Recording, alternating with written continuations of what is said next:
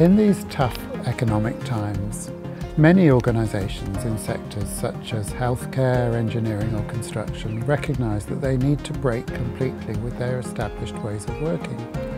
But how should they go about that with success?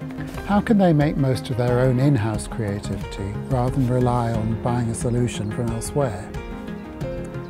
And what can we learn from professionals who have themselves taken the initiative to reshape their own way of working? These are some of the questions that I, Richard Holti, will address in my inaugural lecture, Making New Ways of Organising Out of Old, on the 26th of June.